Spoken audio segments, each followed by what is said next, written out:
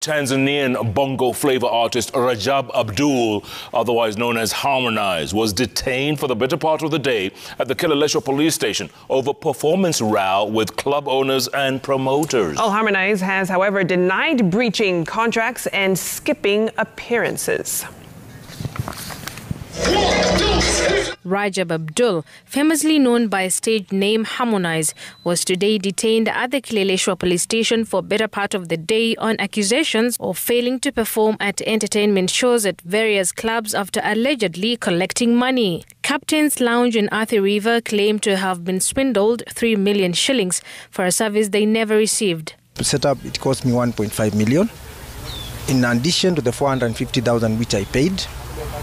And I also spent money in marketing to the tune of about 300,000, and I lost business that day and also reputational loss. Harmonize, who was later allowed to leave the station for a performance at a club in Mombasa, refuted claims by club owners, maintaining that he did not sign any contract with anyone to perform in clubs. Contract yetu ilikuwa ni meet and greet, ila owner aliingia mkataba na mapromoter wotuleta, which is I didn't see, sijaona, so I'm not sure about it. I have a contract which says minimum of 1.5 hours, so that can all be a technical appearance. Kenyan comedian Eric Omondi has also been caught up in the brewing row as allegedly a third party working with Harmonize. Harmonize, who was expected to leave the country today after performing at various entertainment spots, will be performing at a club in Mombasa tonight. Safi Godanamamo, Citizen TV.